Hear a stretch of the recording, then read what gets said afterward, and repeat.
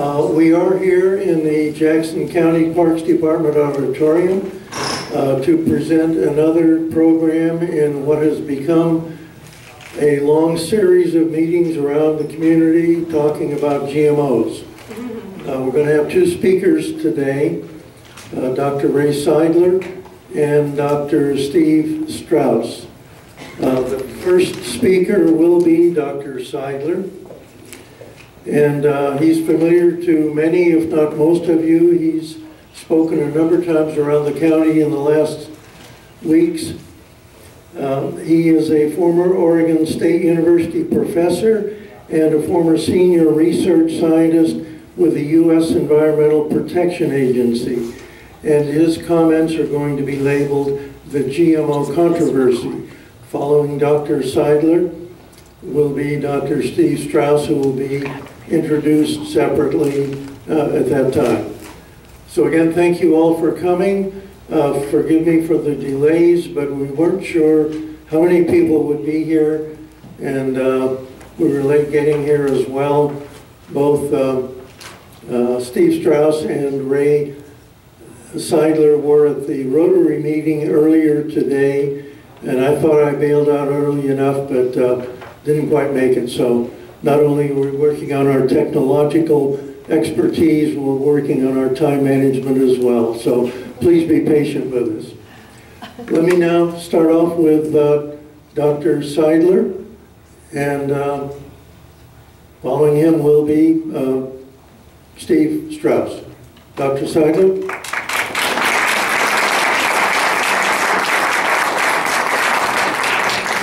How many here were at the previous talk? Not many, right? Oh, okay. So I'll make believe in my mind that that didn't happen. I'm still hearing a little echo. Okay, testing, 1, 2, 3. Can you hear me now? Okay, no echo, that's good. Hey, I want to start this by making sure that everyone here knows a little bit about me as Tom started. I am a scientist. I am retired. I love science. People ask me about my work and the like. I said, that's not work, that's not job, that's my hobby. So there have been some comments from the public that are confused, that think I'm anti-science or whatever. And I just have to tell you that's really far from the truth. Regarding the technology and the methods that Steve and I are going to talk about this afternoon, I too have used them in my laboratory over the years.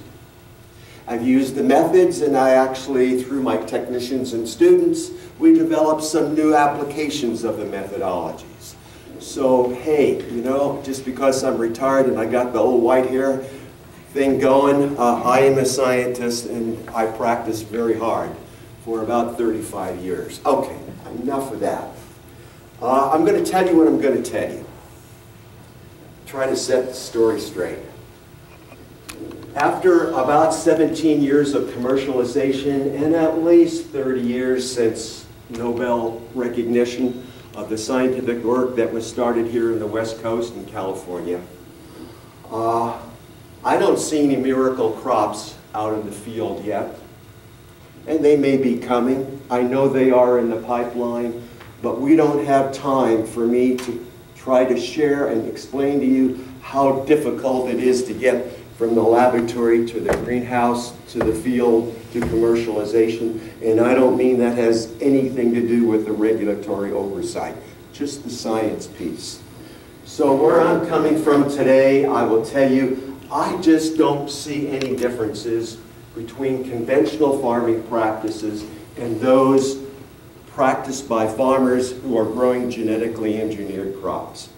I don't see any differences in pollution abatements, any unique benefits regarding climate change, drought tolerance, but what I do see, and I think Steve and I agree on this, the management of this technology, as beautiful as it may be with medical applications, it's a mess. I'm not anti-medicine.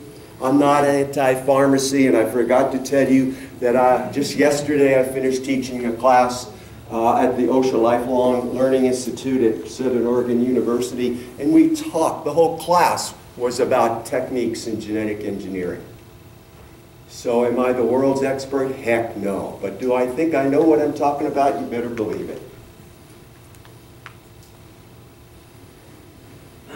First thing I want to start off with is about the patent. Are farmers being sued? Are farmers paying up money because they've been they have experienced innocent infringement? You bet your life they have. To the tune of over $15 million. And that is peanuts to Monsanto, but not so to farmers. And the reason why I even bring that up, in my opinion, that has been done to teach a lesson. Farmers are working through contracts. They are working with seeds they do not own. They are working with material that if their pollen drifts over in another farm, the people on the receiving end are in trouble if they go to sell that material. So cross-pollination may happen, it does happen, and it goes both ways, genetically engineered and ungenetically engineered. But only in one direction is it protected by patent law. Furthermore, in a case going back 10 years ago now, the right to prevent anyone from studying the seeds, the crops associated with that patent is forbidden unless you have a signed agreement with the seed company who owns the patent. And in a way, you know, that shouldn't be too surprising. That's part of patent protection. I develop something, I'm selling something, and I don't want you to ruin it for me by making a mistake in the laboratory if that should happen. So some university professors thought they needed to do some research at Duke University, and Monsanto stepped up and said, no, no, no, no, you can't do that. And they won the lawsuit in federal court. That's one of the reasons why I am going to say, and Steve will differ from me, that the amount of information, technical information, health information, ecological information is rather limited. What mainstream scientists would want to take a chance? Why? There are plenty of other interesting things to do in your research. And I also want to point out there are no such things in patent protection as, oh, I'm innocent, I didn't know it came over. Not my fault, it's my farmer's fault. He's the genetically engineered farmer guy. I didn't have anything to do with it, it was Mother Nature, sorry, no excuse. And what it means in a practical context, your customer may not be able to buy your product. It's not the genetic engineering technique fault, it's the management that tells us that there are people in the world that just don't want to buy these things. Right or wrong, good or bad, it's their culture, it's their habitat, and it's their right to say no. And if you try to sell a crop that's been cross-pollinated, you're in trouble. Could be in trouble, I should say, if it's discovered. If you're going to eat your whole crop yourself and don't sell it, no problem. But if you sell it, you're selling somebody else's seed, somebody else's property. That's protected. All right, going on. One of the main driving forces for our American farmers and the technology is you're going to increase your yield. Therefore, you're going to make more money. And by God, you've got to know that I don't have any problems with our farmers making more money. I too was a hobby farmer, a very serious hobby farmer on 80 acres, and damn near lost my shirt. That was not my profession. Boy, it's hard work to be a farmer.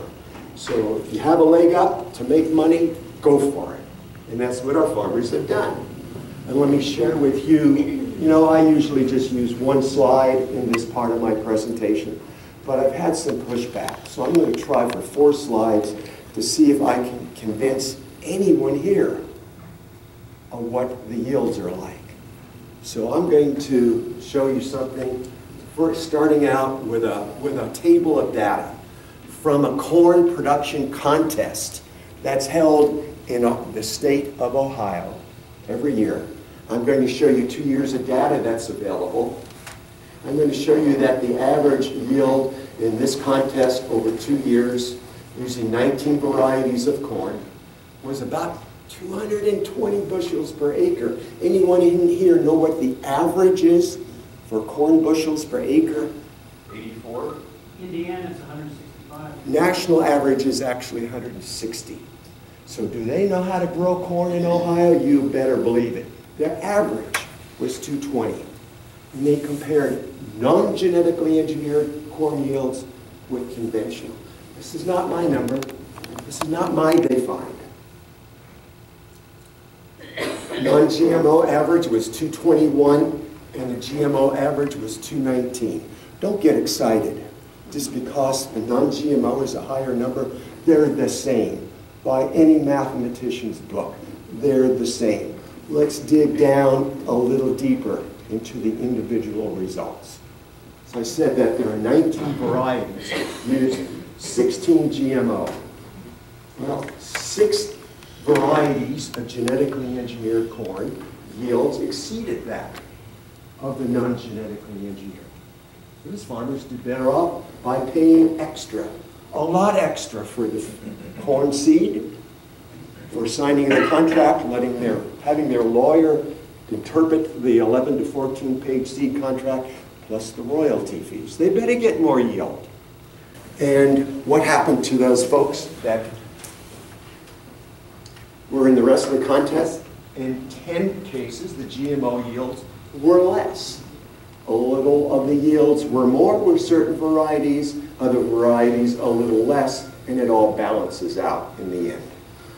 Okay, Bob Nielsen of the agronomy department in Purdue University in Indiana has spent his career studying corn, and he's known as Mr. Corn.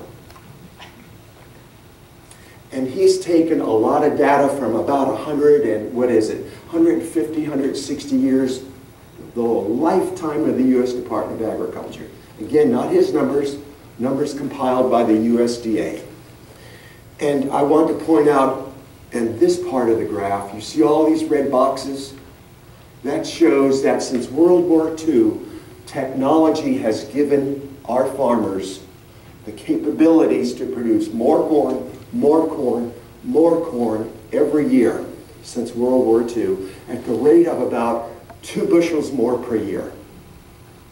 That's why this line goes up, and it's 2 bushels, 2 bushels, 2 bushels on average every year. The green section up here at the top is genetically engineered corn. And in the same line with the same slope that started in World War II through the 50s, 60s, 70s, 80s, 90s, 2000, 2010, the line there has the same slope. That means, translation, there is no differential increase in the corn yields per year. Not my data, not my comments, it's U.S. Department of Agriculture records for the whole country. Another study by a friend of mine, and he and I go back many, many years. Did this just go dead? There's another one there. Okay. His name is Jack Heinemann. He happens to be at Christchurch University in New Zealand. And he wanted to see what was going on in the United States versus Europe.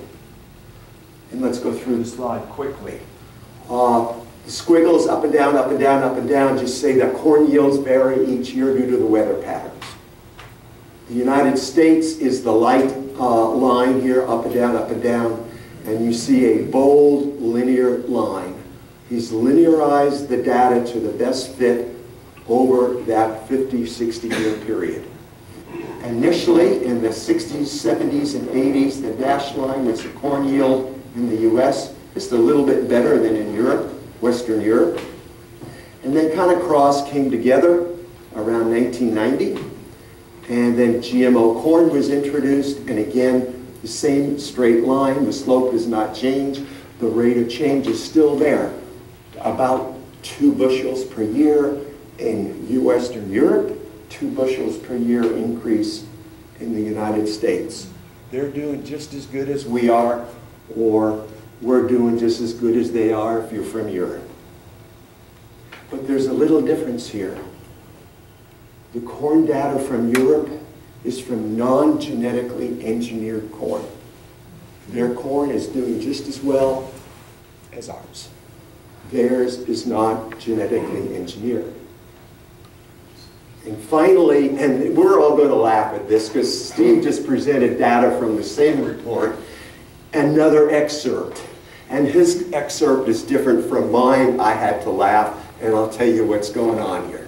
2 months ago, the USDA issued a 40-page report all about how are we doing with our genetically engineered crops.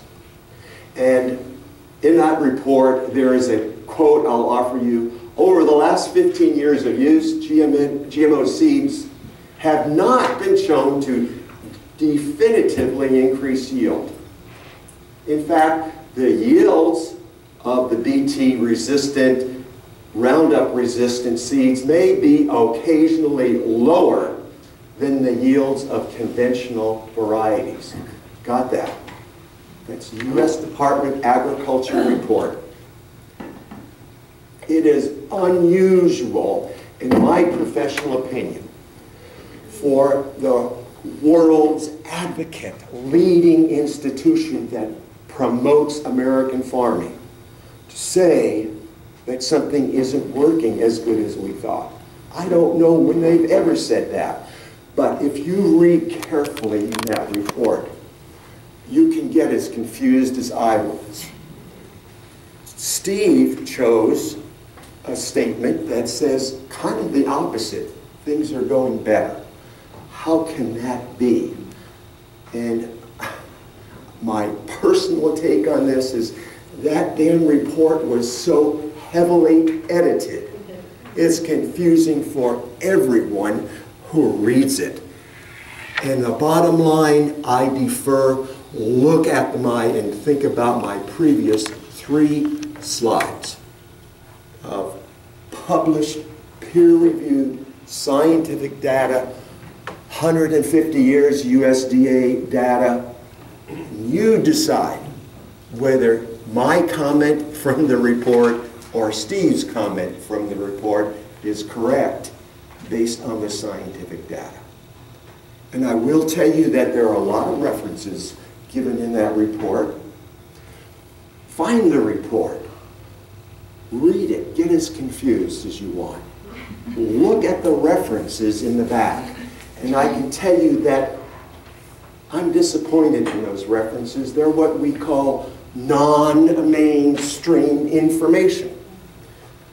One of them that I found is a talk like I'm giving now, where somebody is quoted, "My yields were beyond comparison with my non-genetically engineered crop neighbors."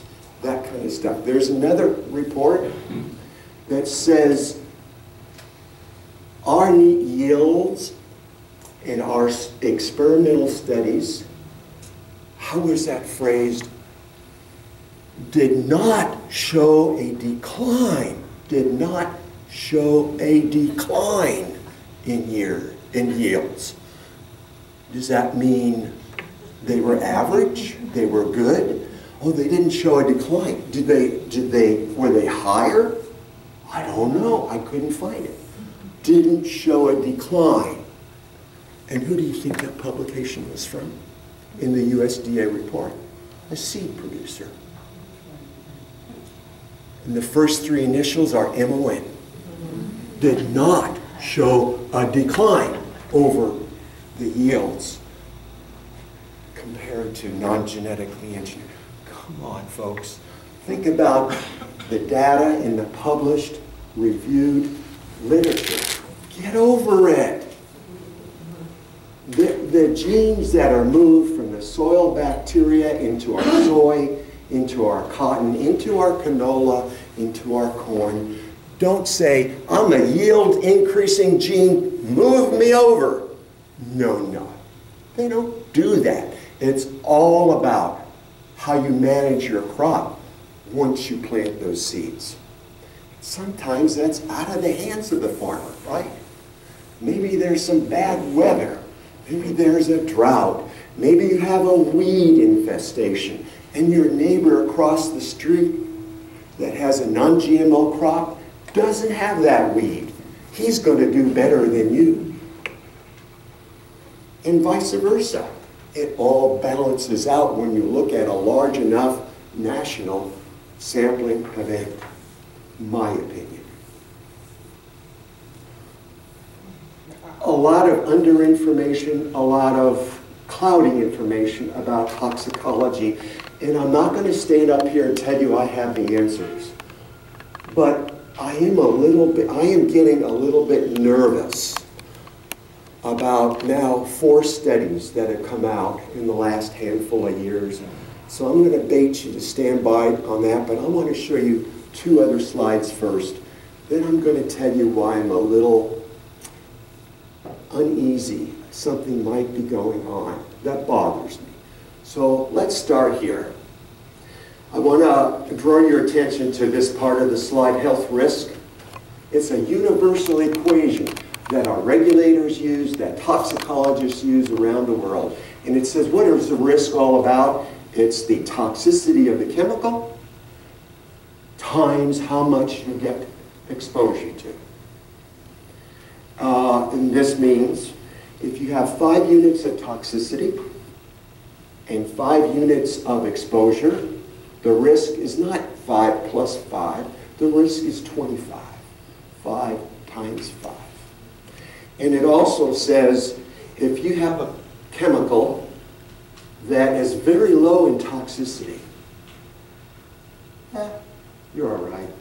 But you have continual exposure day in and day out, day in and day out. So your exposure part of that equation is up there. It's high. It doesn't take too much toxicity to get a detectable risk. You got that? You know what I'm trying to say here? It's exposure times how hot, how dirty, how bad a chemical is. Let's look at Roundup or glyphosate, the active ingredient. It's everywhere. It's in our air we breathe. It's in the water we drink. It's in the food we consume. It's in our rainwater. So we get a lot of the right side of this equation. We get a lot of exposure. And look at this funny equation that I've got here. The amount in our food means it's greater than in human breast milk. It's greater than in urine. It's greater than in drinking water and greater than in rainwater. Let's say we excrete it in our urine. Tests have been done. Yes, we do. And you know, the amount we excrete in the United States is 10 times the level that of the Europeans. Why is it 10 times higher here in our country? Do we have exposure? Yeah. Okay. The concentration in breast milk, human breast milk, is 10 times that excreted in our urine. 10 times higher. What does that mean? Possibly. It means that there is a risk of bioaccumulation of glyphosate in fatty tissue. Analogous to other bad chemicals, I won't mention their name, so I don't want to scare you. But it's happened before. We've learned about this kind of a phenomenon. But let me quickly add, and I cannot overemphasize this, the breast milk sample analyses are probably unreliable. I have to tell you, there's only 10 samples taken throughout the United States. 3 of those were positive out of the 10. I'm not going to stake my reputation, for whatever that's worth, on trying to emphasize this is something we need to worry about. There's a lot coming out in breast milk. Oh my God. Not what I'm saying. I am saying we definitely need to follow up. We need a planned scientific analysis on the breast milk glyphosate situation. Okay, what am I uneasy about? There are now 4 scientific studies in the last, I don't know, 3 years or so, the last one a few months ago, from 4 different continents, and the scientists from 4 different continents: North America, South America, Europe, and now Asia. And they all are saying, hey, it looks like we are seeing some evidence for hormonal disruptive processes in our assays in which we're adding glyphosate. 2 of those 4 studies have been discredited. The other 2, not yet discredited. Taken collectively, something might be going on here. Let me show you a little bit about what happens to critters if we take glyphosate out of our food. Let's make believe, okay, we have glyphosate in our food, 3 to 10 parts per million. We can extract that in a chemically pure state and use it in the artificial conditions in laboratory assays. We find that it kills little fish. It stops the growth of earthworms. These are, I want to emphasize, not field studies, all done in the laboratory. It causes endocrine disruption, hormonal changes in developing frogs. They produce 1 leg, they produce 3 legs, and they produce females that have sperm, and they produce male frogs that are making eggs. It's called intersex changes. Exposures to the amount of Roundup in our food. Can we extrapolate? Frogs, hey, they're very sensitive to environmental perturbations. That's why scientists use them. They drink through their skin, so any little bit of toxic stuff is going to hit them pretty hard. So to extrapolate from a frog to a human, I don't think there's a mainstream scientist that walks the planet that's going to say, oh yeah, it's going to get to you. That's not what I'm saying. All I'm saying is here's some evidence from scientists in 4 different countries that are trying to say they're picking up on something. They see some changes in multiplication of human breast cancer. They see some changes in hormonal imbalances in frogs. They see deaths in young fish. All of this is artifactual. All of this is mistake, errors. All of this is junk science. Personally, I don't think so. Are we ready to announce to our regulators they've made another mistake?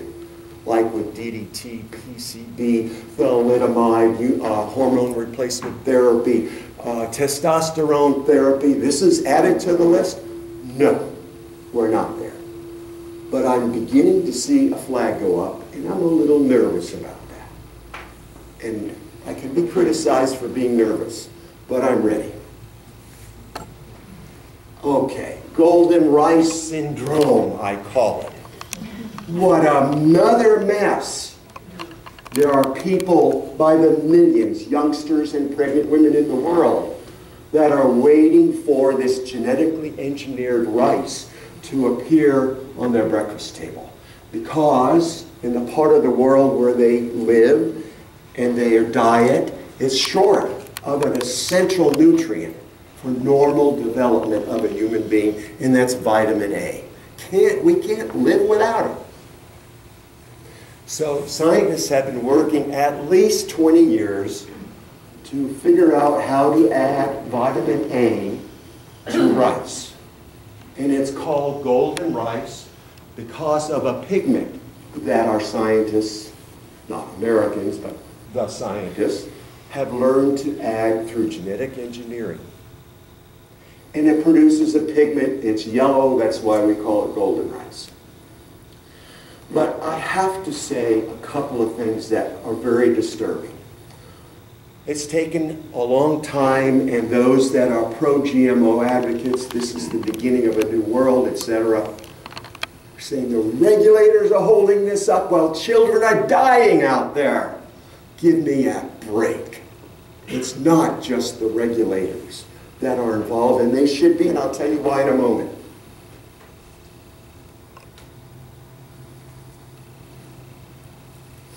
To recover from that excitement. Do you think that humanity is sitting on their hands letting this happen while we're waiting for something that may or may not come along, that may or may not work. The pro-GMO folks do not tip their hats to the thousands of volunteers that are out there at this moment in Africa and in Southeast Asia, working through the World Health Organization, providing a separate mechanism for giving these people vitamin A. Volunteers have been doing this successfully since 1982. Nobody's sitting waiting for golden corn that is held up by regulators. No, no, no, no. Let's tip our hats to those volunteers that are out there saving lives. Do you ever hear about something called vitamin A toxicity? Well, here's some rice. This is the non-genetically engineered. This is the yellow phase 1, and this is the darker phase 2 rice that is producing still higher amounts of vitamin A. Too much of a good thing is bad. And let me tell you and present and offer these comments. Some of the reasons why we're waiting so long for the golden rice to hit the plate of these people involve mistakes made by molecular biologists and using the wrong varieties of culturally acceptable rice, followed by just it's tough science. This has never been done before. Followed by, geez, what we got in here is not stable, it's not high enough, you got to eat this much rice, so let's put more gene activity in. That's okay, that's a learning curve. That's how science works and develops. But in my estimation, vitamin A, because it has medical risks if you overdose, should be treated as a pharmaceutical, not as a food additive, because it can kill you. What the heck am I talking about?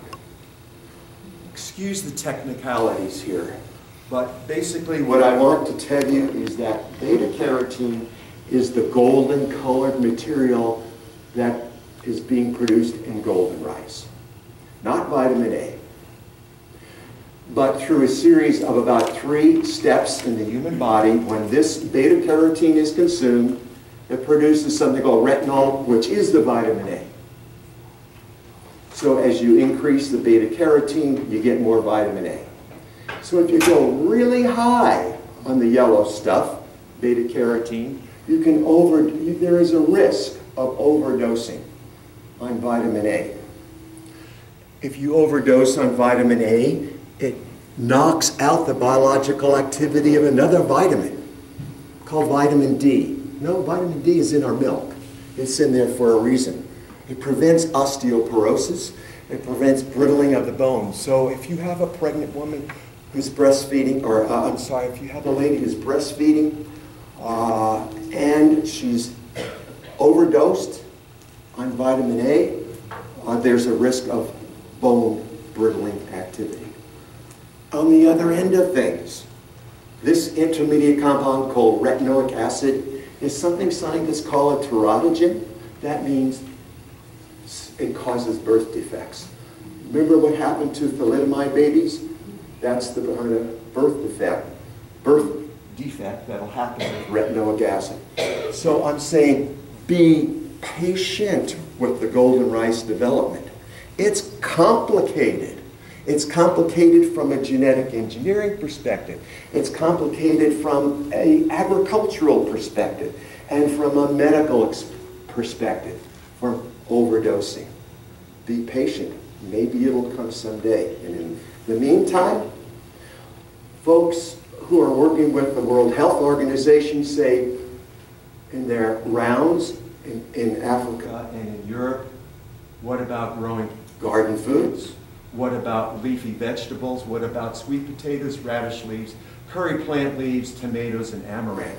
All, wow, natural, beautiful sources of vitamin A. None of it's genetically engineered. Steve talks about the beautiful engineering that's done with tomatoes. We don't need genetic engineering at all to produce these kinds of tomatoes that are full of beta-carotene and other antioxidants. Those are available, they're called heirloom tomatoes. They're available from a supplier right now today who lives in Jackson County. Why do we need it genetically engineered?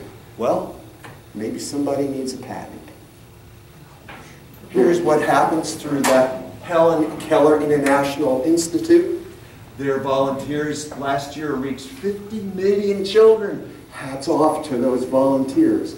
50 million children who received their vitamin A through 2 drops in a pill, and it's only given twice a year. Not every day, 2 times a year. 50 cents a dose. 50 cents a dose. Okay, moving on. We've got to talk about cross-pollination before I'm done. It's a natural process. It goes in both directions. That is to say, if this is a genetically engineered corn, for example, and this is not, the pollen drifts both directions. Of course it does. What's all the fuss? Well, there are people, societies, cultures in the world that say, if this happens from left to right, genetically engineered crop to none, it's not a natural process to them. It is contaminated, and we just don't want it. We don't want that. Sorry. So if we have a farmer who's in this business of trying to grow some kind of a seed crop, and it gets cross-pollinated, it can be detected at least down to 1 in 1,000 seeds, or even finer than that. It can be detected.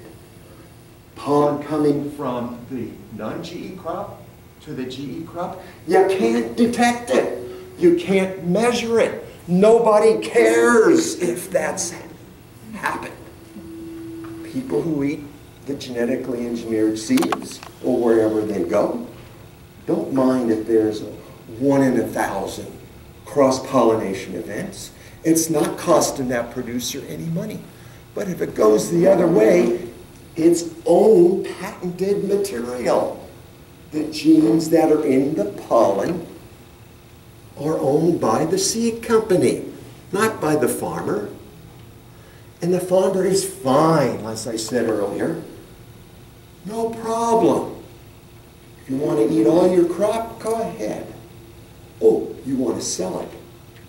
That's where I'm going to get you if I'm a Monsanto attorney.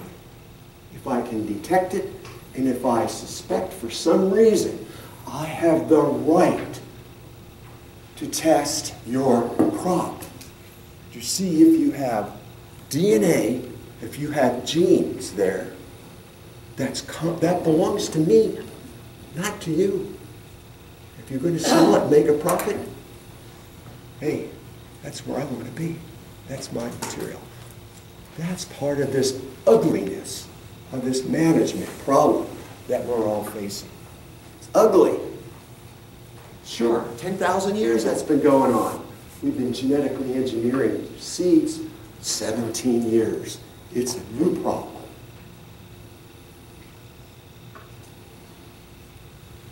Cross-pollination. What do you think might happen if it goes on with golden rice, which is a pharmaceutical product? I told you what overdoses could be. What do you think has happened to heritage corn varieties in our neighbor to the south? Last week we heard that corn to them, I can't even describe what it means to their culture. I don't know of an equivalent thing in the United States, except maybe American Frankfurters. Hot dogs? I don't know. But to the Mexican, the corn is part of their heritage, their life, their country. And they have this beautiful phrase, sin maíz no hay país. Without our corn, there's no country. That's how deeply they feel. And they've had Monsanto corn cross-pollinate with some of their heritage corn. Very disturbing. So disturbing that, activists, let's call them what they are, political activists in their country, along with their scientists, who've come to UC Berkeley to study the issue have filed a class action suit, the third one in the history of the country of Mexico. And they've stopped any further importation of corn from American farmers. Okay, I see you. You know, Steve talked a half an hour over. Let me quickly finish. Our colleague at Oregon State University, Carol Mallory Smith, said we can't contain genes because that's not how biology works. Get over it. It's a natural phenomenon. And even if it's not pollen, it can be seeds that are 1 time, 2 times, 3 times, 4 times removed from the control of the farmer, like has happened in Canada with flax, like has happened recently in the United States with trying to get Syngenta corn into China. Didn't work. And I'm not even need to talk to you about this, but it's not just impacted wheat farmers in eastern Oregon. It's impacted a Jackson County farmer to the tune of at least $50,000 who lost his wheat crop, while the big boys were trying to figure out what to do about this little plant contamination in eastern Oregon. And it didn't take 2 months, Steve, it took 4 to 5 months to work out. This is how I envision our agriculture. Scientists from around the world wrote a report, said this can't continue. It's not sustainable. You can't continue to do this and save the environment and make a profit. What are we going to do? And here answers a question to a last slide, I promise. Folks that grow grapes for wine production in Oregon, California, Jackson County has said, hey, you know, if this thing passes, I'm not going to be able to look forward to growing genetically engineered grapes. I understand. I relate to that. Is it a valid concern, though? If you had a choice, a Pinot Noir and a Pinot Noir, one was made from genetically engineered grapes, one not. Which one would you choose? Which one would you choose? First risk. And why not use genetic engineering techniques to say, I wonder if I can detect some mold-resistant genes in wild natural populations of grapes. There's a resistant gene. It's going to kill my fungus. And all I got to do is genetically engineer it into my grape, and then I don't have to use my chemicals, right? But what if I told this person that scientists in the U.S. Department of Agriculture and at Cornell University in an international conference that just took place said, we don't need to do it by genetic engineering. We can do it by conventional crossbreeding. That's been practiced for hundreds of years. And that's what those scientists, government scientists, Cornell University scientists are up to doing. What's wrong with that? Okay, I think on that I better stop before I get thrown out. Thanks for your time.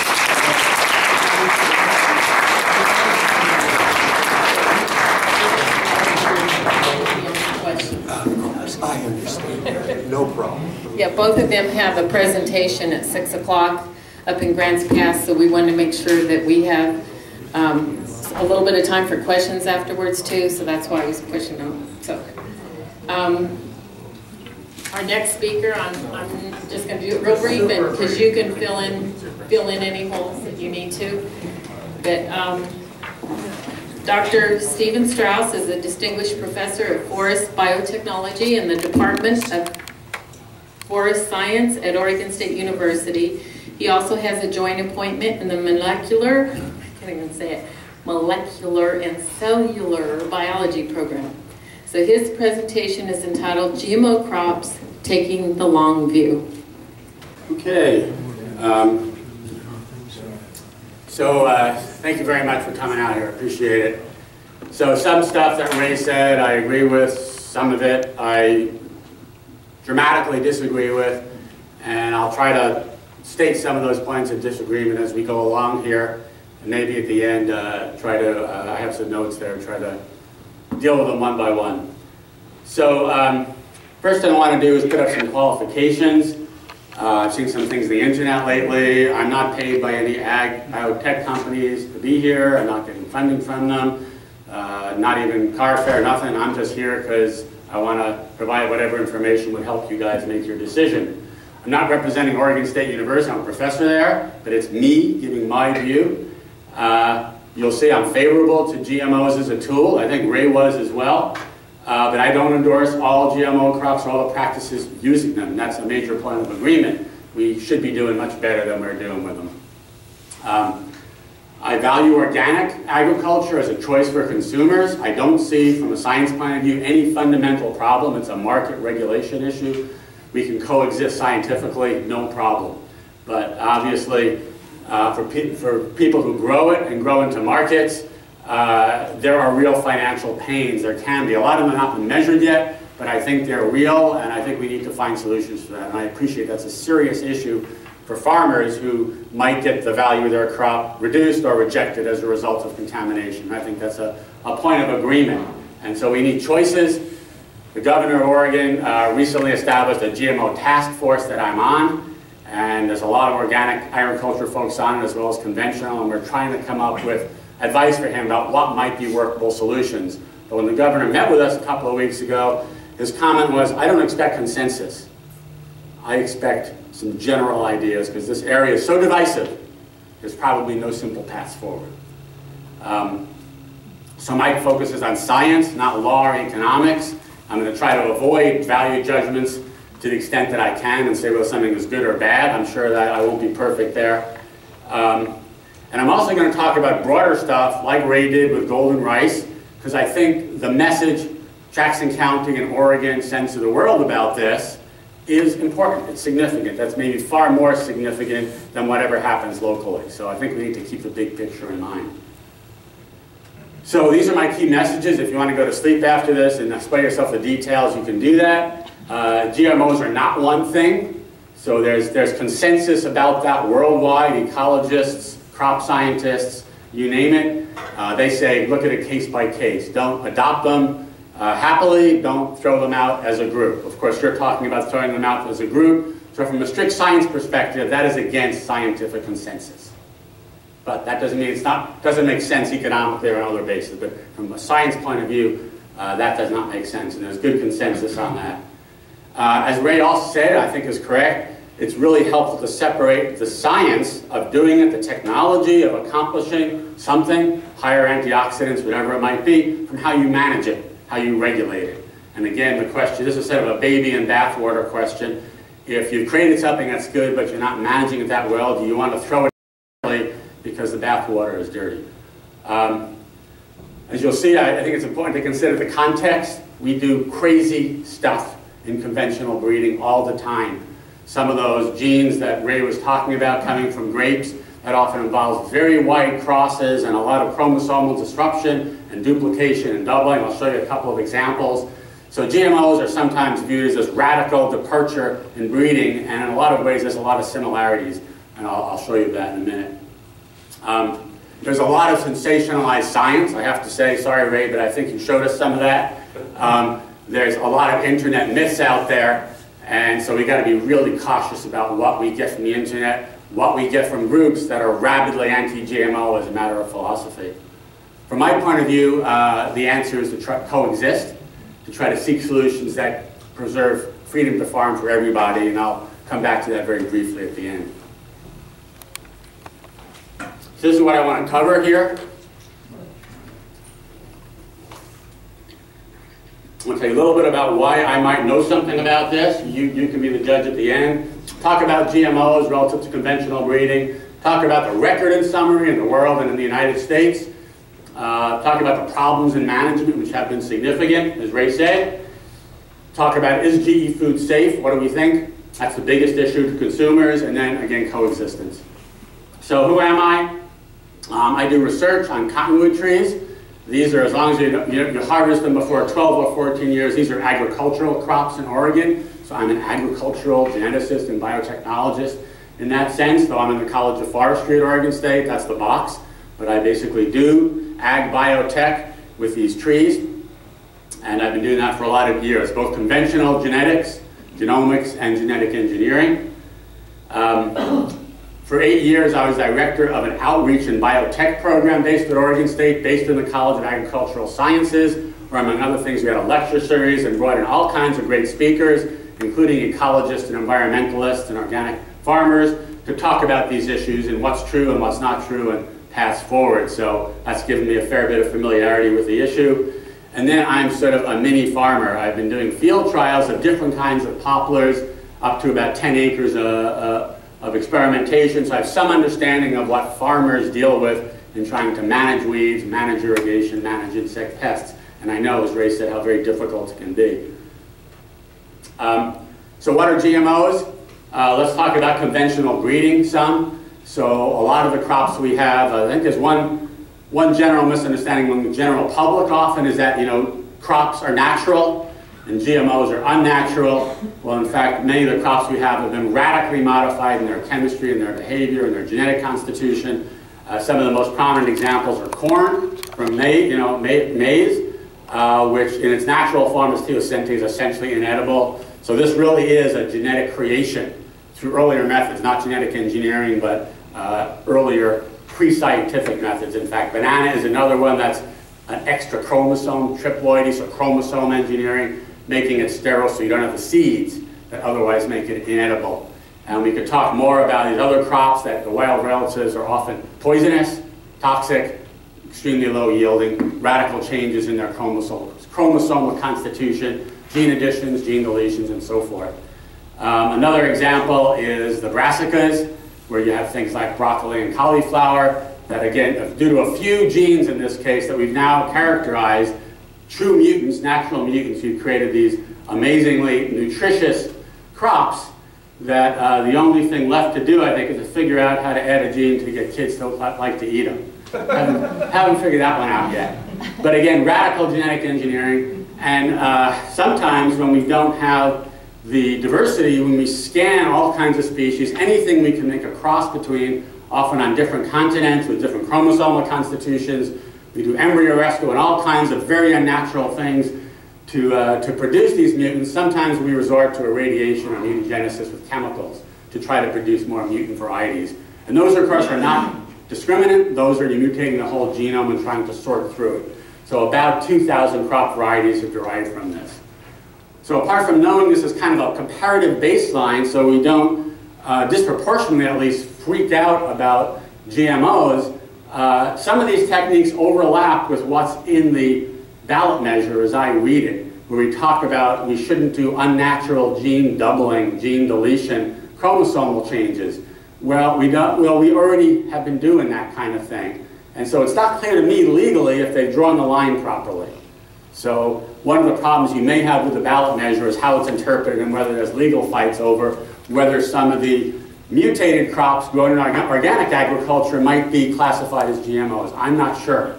I read the measure again yesterday and this morning, and I think it's ambiguous, but that's up to lawyers to make the final decision about. So grafting is another one. We now know when you graft, a little bit of DNA moves from the graft up into the scion. Is that an unnatural genetic modification? That would obviously affect organic growers if you do grafting, like in apple and pear orchards. So concerns that maybe the ballot measure wasn't written quite right, which would be a real concern to implementation and the cost thereof. So final message is that this stuff I've been telling you about is not the past, and we don't do that anymore. We still do radical genetics all the time, and it's picking up in speed. The ability to sequence genomes cheaply and rapidly.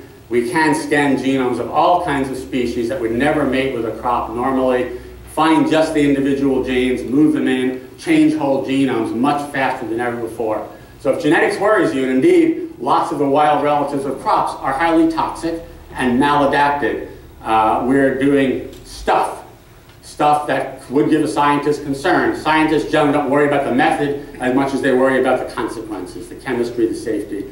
And that's kind of the baseline, that we do a lot of crazy stuff. And, and right now there's no regulation anywhere in the world about it. Maybe Canada would be a minor exception, because Canada regulates not based on the method, but based on its novelty. The rest of the world is hung up on the method. And I would say mainly for political reasons, Ray, but also for cultural reasons. So there's the question, will any of these things be restricted by the ballot measure? Unclear, but I think it's a serious question. Is that somebody's phone? Somebody disagreeing with me already? So what is genetic engineering? Good to have clear. Genetic engineering is not taking a gene from some faraway place and moving it. It's that, and it's a lot of other things. It's basically, in conventional breeding, we cross stuff. These are chromosomes. They recombine. We're often crossing stuff, as I said, from all over the place, because we want to get maximum diversity and then sort through all this diversity. With genetic engineering, we figure out how the trait works, isolate the gene, modify it, and then asexually introduce it. And I'll show you as we go along. There's a lot of interest because breeding of some of our crops naturally can be very difficult for using the GMO process to move and modify natural genes and get desirable traits. And I'll show you a couple of examples of that. So again, it's the method, and the method is definitely useful and increases efficiency in a number of cases. So it's not always taking a gene from a wild place. So this is what it looks like. These are from poplar trees in my own laboratory. You, through tricks of science, you insert a gene into an individual somatic cell. You induce it by your tissue culture conditions to regenerate into a plant. So from a single cell, you get a shoot. Sometimes you have a shoot and a root at the same time that has the new gene in every cell. And then through routine horticulture, you put roots on and you acclimate it to soil. You vegetatively propagate it, or you go through seeds. And you put it out in the field and see if it's healthy and normal and gives you the trait you wanted. These are two cottonwood trees that differ. One of them is transgenic and one of them are the controls. And there was no obvious expression differences of the trait this particular year, so they look the same. But that's what it looks like. So when you do genetic engineering, you tend to modify a few genes. So organisms have 20, 50,000, depending on the size of the genome. You're modifying a very, very few. Something like 1 foot of DNA is changed between Corvallis and Seattle, just to give you some sense of scale for the size of the genome. So you're really tinkering. You're not engineering like you're building a new bridge engineering. You're tinkering at the margins of this amazing complex organisms. We're not creating new organisms, novel things. And that's also a common public misunderstanding. So GE record in brief around the world and looking at some traits that are just here or coming beside the big ones that would all be precluded by the ballot measure. So as Ray did, I'm going to depend a little bit on this report, and I'll scrutinize some of the things he said, I think, as we go, because I'm not trying to selectively take out quotes that mislead, not at all. So I think this is a credible, very recent report about the state in the USA. And on an international scale, this group, based at Cornell, it's a nonprofit that tries to track what's going on globally. So we'll look at both a little bit, and those are the two main sources of information. So when you look around the world, since about 1996, you've had this uptake of GE crops. This is about 25 countries that are doing it, and it's called the most rapidly adopted innovation in the history of agriculture. Faster than hybrid corn, faster than the plow. So there's a lot of farmers who think there's value here. Interestingly, the amount of land in the developing world, places like India and China, now slightly outpace that in the developed world, places like Canada and the United States. So the notion that these crops are just for mega agriculture and agribusiness, we know is now flat wrong. A lot of these are very small farmers growing small plots of land. So when you look globally, how much land this is, it's something like 10 to 15% of all the arable land on the planet. So plowed land, arable land is what I mean by that. So it's not a new, novel, crazy thing. It's not something that most everybody rejects because it's done on a massive scale around the world. There are many countries that are having trouble with it, including in Europe, obviously, as you know. But it's already very, very big. So we have to recognize, in my opinion, that there are a lot of people who think this is okay and good and valuable. And the real issue is coexistence as we go forward. So two traits dominate. I think you know herbicide tolerance, mostly Roundup, but also other herbicides. And insect resistance, mostly the Bt gene from Bacillus thuringiensis, widely used as an organic pesticide. But now taking the pesticide out of the bacterium and putting it into the plant. So you have to bite the plant to get the toxin. And we can talk about that in detail. A lot of now, increasingly, 90% of the corn now have stacked traits, meaning they have 2 or more genes, often more than one insect resistance gene, to give more robust resistance or resistance to more pests. So, and we'll talk about that in a second. So I'm not going to get into details here, but so this amazing uptake is occurring despite about a 50% increase in the price. So farmers, I don't think of farmers as dumb. I think of them as being very conservative and practical, are paying quite a bit more for that. So the assumption is they're perceiving that there's value. So a lot of what you see in the internet is very, very negative. Ray cited a number of those, you know, what I would consider to be extreme negative websites as sources of his information. I tend to not believe what I see there. I try to go to places like the mainstream scientific journals and places like the National Academy of Sciences that tries to put together diverse groups of the top scientists to assess a complex issue. So these have both concluded largely that there have been very large positive environmental impacts to date of GE crops. And there's also problems, and I'll talk about that as we go along. But the message is, in my view, mostly positive so far. And it's for 2 reasons. One is, for these insect-resistant crops, a rather dramatic reduction in the use of insecticides. And this is from that USDA report, so you can see it yourself. You can see it's variable up and down. But the report says that this is mainly due to insect-resistant GE crops that you've got this reduction. And because these crops are so widely grown and they use quite a lot of insecticides, particularly cotton, it's a big reduction in active ingredient of insecticides. It's a big environmental benefit, not a little one. The other benefit that's talked about widely is the promotion of no or low-till agriculture by herbicide-resistant crops. And I think there's a scientific consensus that no or low-till is good. Tillage disturbs the soil, disturbs wildlife habitat, makes soils prone to erosion, compacts the soil, reduces organic matter as it helps the oxidation, and all of that driving over the soils, plowing them up, releases more greenhouse gases to the environment. The ISAA globally estimated that in 2012, the increased no-till, no and low-till, was equivalent to 13 million cars off the road. So it's a pretty big deal. So this is the other major advantage, and we'll talk more about that. So this is from the report, and the amount of use, the amount to which conservation tillage is promoted by GE varies from crop to crop and year to year. This is soybean, and so here what you see is this is conventional tillage. These are conventional varieties, so mostly conventional tillage. When you have conventional varieties, you have herbicide-tolerant varieties. You have relatively little conventional tillage and lots of no-till. So that's the data they're talking about, that it promotes it. It's not essential for it, but it makes it easier for farmers to do it for obvious reasons. So yield is a place that Ray and I differ.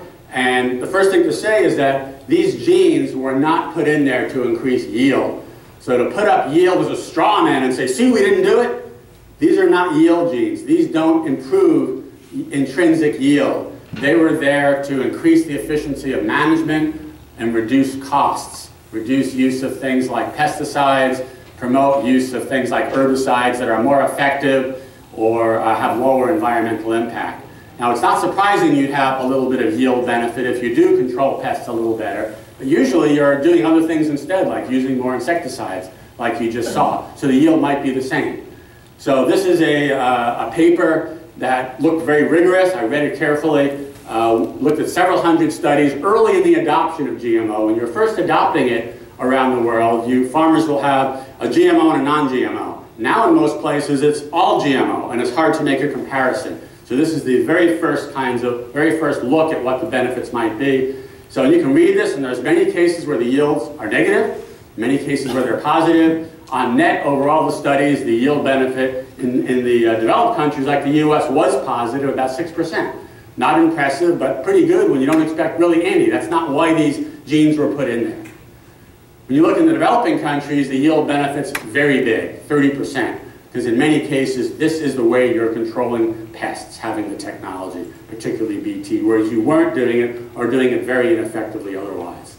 When you look at who is benefiting in the developing world, a lot of the women do agriculture, and they were the ones who got the most personal benefit in terms of the time it took, the toil it took, and so forth, the amount of pesticide they were exposed to compared to men. So it looked like there was a sociological benefit. So in the USDA report, and we'll talk about the details, so this is what it says. So now I told you we have stack traits.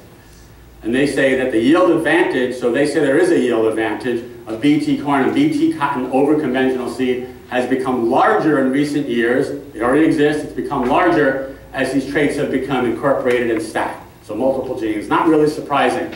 Another thing is GMOs have advanced, we're getting the genes into better backgrounds. These genes are bred. The early years they are often in genetic backgrounds that weren't the very best varieties because that takes time to do the breeding. That's probably another reason it's getting better. And so they say planting Bt corn and Bt cotton continues to be more profitable as measured by net returns than planting conventional seeds. One other important difference when you think about yield, and you saw this in Ray's quote, they talk about yield potential. That's the inherent potential once you remove all the pests and limiting factors. And we agree that's not what these genes have been about. These genes have not about increasing intrinsic yield potential. They've been about helping management and increasing net yield, which includes the hazards, the things that might harm a plant. So intrinsic yield, we have no yield genes in plants yet that I know about. And that's hard to do, and I think most breeders would say conventional breeding is the way to do that because it's very, very complex. But things, obviously, when you remove a disease pressure, as you'll see in papaya dramatically, obviously yield is affected as well, but we don't call it yield potential. And Ray's quote was talking about yield potential, so that's a very different thing. So in that same report, there were survey data that were reported by use, and simply asked farmers, why do you grow these things? Obviously, they cost you more, and without regard to the particular gene, herbicide tolerance, Bt, insect tolerance, or the crop, the large majority of farmers say it's for yield benefit, so they perceive it. It's often hard to measure, particularly these days, that everything seems to be GMO for a lot of these farmers, but they perceive a yield benefit. So I believe there is one, even though that was not the main goal. So at a global level, stepping back, ISSA, this is what they estimate as farm gate value, about $117 billion. And they estimate that the farmers in the developing world who've done this, that there's about 16 million of them. If you include their families, that's 65 million who have significantly benefited economically from the higher efficiency, higher productivity, lower insecticide use for the Bt crops. So that's big in my view. So what I have here coming up, I'm going to go through this quickly because there's not much time, is it's not all about herbicide tolerance and Bt. And I agree with Ray, as you'll see, that we really haven't managed the herbicide tolerant crops very well. There's a lot of other stuff that's being produced with GMO technology that would all be foreclosed by the measure. So things like papaya, putting a little bit of DNA from the virus in, immunizes the plant in a way analogous to vaccination, but different detailed scientific mechanism, literally saved the papaya industry from ring spot virus that was epidemic. So, and that's been done now in plums, and that's been used in many crops to modify their composition. I'll show you an example or two. Drought tolerance. Obviously, drought is a huge issue. Whatever you believe is causing climate change, we tend to agree that the climate's going to get droughtier in most places. In the summer, more variable. And so conventional breeders are working hard to try to produce more robust crops. God bless them. Can you supplement that with GMOs? And it looks like, according to DuPont and Monsanto, that you can. And so they have genes, not on a large scale, and I don't think we really know the answer as to whether they're really useful or not. Every year, droughts are different. Plants experience them differently depending on the soil, depending on the time of year they happen. So it takes many years of data to figure out if these things are really helping or not. But these companies think that GMOs also have some tools that may help plants survive and produce under severe droughts. These have also been provided free of charge in Africa, I understand, because Africa is almost perpetually under drought, many parts of it. And so I think that's a humanitarian gesture by these companies. Purple tomatoes, Ray said, and I'll mention here, my colleague at Oregon State, Jim Myers, who's released these purple tomatoes. You can buy them now. There's a variety that's been produced through GM techniques that is more purple. It's purple throughout the skin, has higher levels of these same antioxidants, high enough that we now know that it helps them resist rot, so they last longer. They're healthier, presumably, in terms of anthocyanin levels, and they don't rot as fast, as you can see in this image. Now, at least for me, that's what happens to about half of my beloved cherry tomatoes, whether I grow them or whether I buy them at the farmer's market. So this would seem to be something that might be really useful. And maybe you can do it through conventional breeding if you work hard enough, but it's a lot easier and more efficient with GMOs. So that may come on the market in a couple of years. By turning down a gene using that same vaccination-like technology, we've been able to produce soy oils that look like they're much healthier for several reasons. They resemble olive oil a lot, and that may come in the market this year for the first time. Another kind of soy oil modification done by the big companies is to produce higher levels of omega-3 fatty acids, which we think promote brain health and heart health. So that also might be nice to have a healthier soy available routinely. Company in Idaho, Simplot, they have a little division called Simplot Plant Sciences, which is devoted to modifying potato using potato genes, not introducing genes from afar, for the reasons Ray mentioned that many people just don't like it. And so they're just using potato genes, turning them down, or bringing in genes from wild relatives. So here you see a case where they've turned down a gene that causes browning and causes a lot of potatoes to be disposed of. As you may know, food waste is one of the biggest environmental problems we have. And then also turns down a chemical in them that when you fry them produces acrylamide. And then you know it's a very, very toxic component of food. So it reduces it much lower, and that's what you see right here compared to conventional potatoes. And because of the GMO technique, you can do this in established potato varieties. Farmers know, McDonald's knows, the public knows. You don't need to rebreed from scratch. And breeding potatoes is very, very difficult because of their sterility or near sterility. So it's much faster as well as more precise. So the other thing that they're saying is in second generation, should be out in a couple of years, they've taken a gene from a wild potato for late blight resistance. So this is a devastating disease. Lots of fungicides are used now in the large majority of potato production that presumably you would not need to use at all if you had this gene or this gene and other genes that will eventually come with this technique. And this late blight was the causative agent of potato famine blight. This is a disease that caused the devastation in Idaho. So it's always been a big one for potato growers. So again, even though this is a native gene, it could be bred in. It would be very difficult and time consuming. With the GM technique, you can grab it, map it, grab it, insert it, and put it right in, so much more efficient. They also put in a gene that reduces production of sugar during storage of potatoes that causes premature sprouting and therefore a lot of waste of potatoes. A little closer to my heart as a tree guy, we have lots of tree diseases. We have them here. Things like sudden oak death, we have them in the hills, all kinds of syndromes.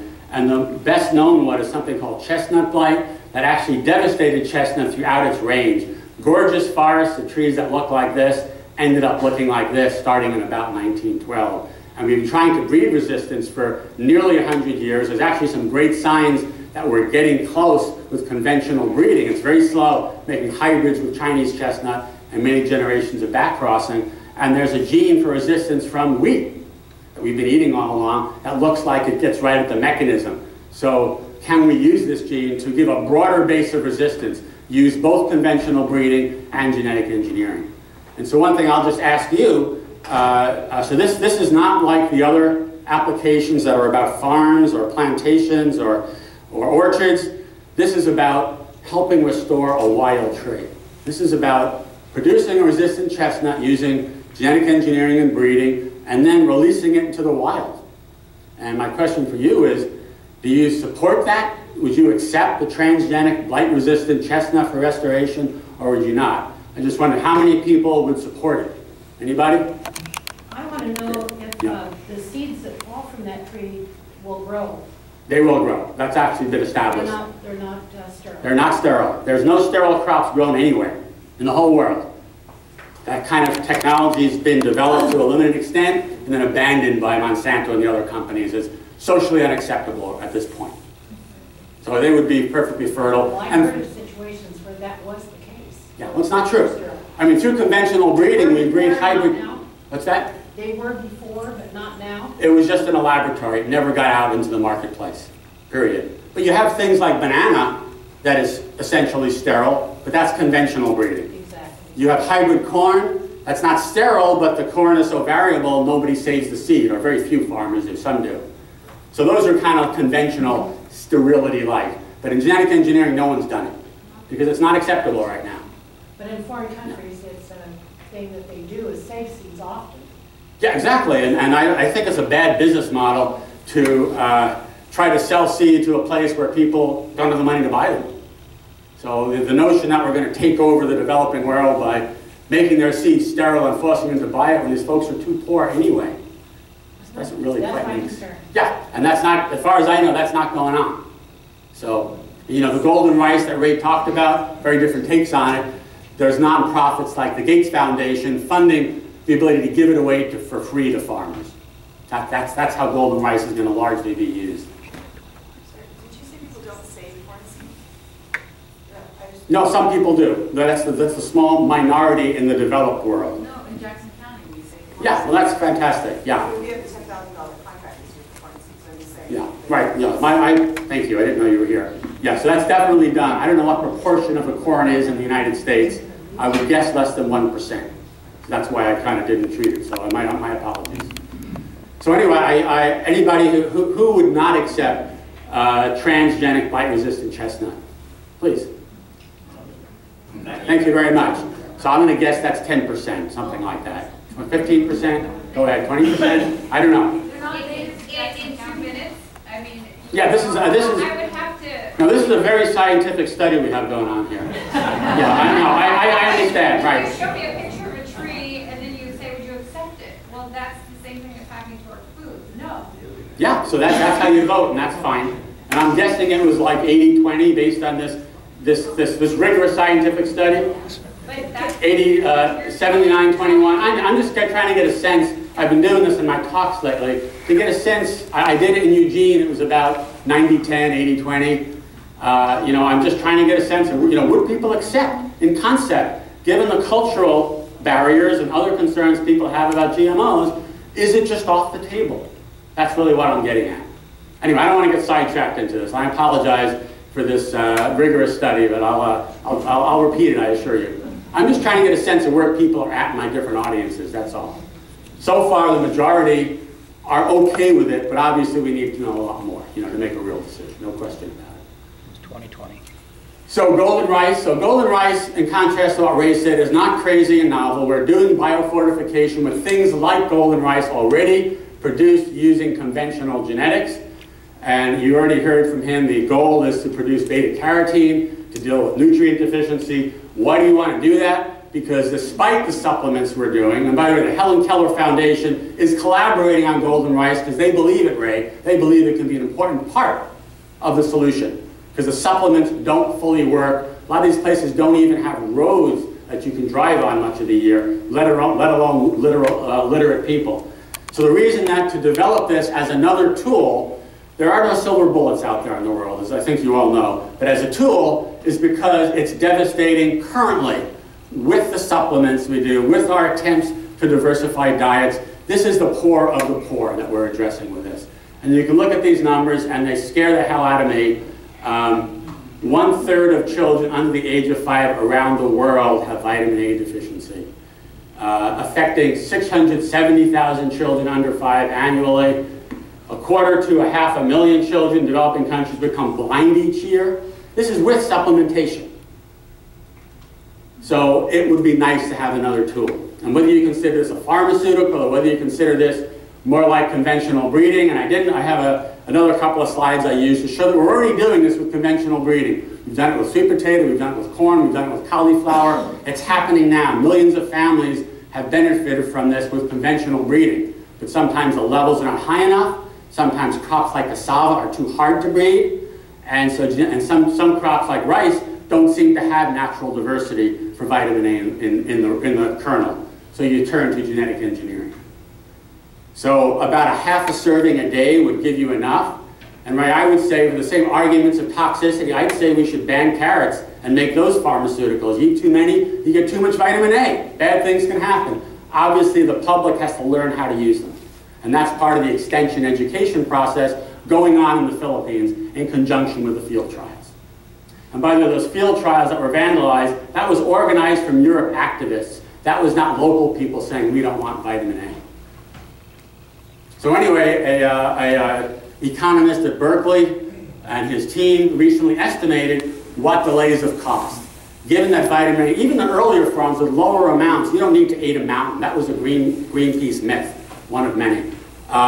If this had been available about 10 years ago, recognizing that we eat things enriched in vitamin A all the time, if we got it out to people, and if you read this paper, there are conservative estimates in it, he estimates this 10-year delay that's largely political and regulatory. No, it's not science. It's largely political and regulatory.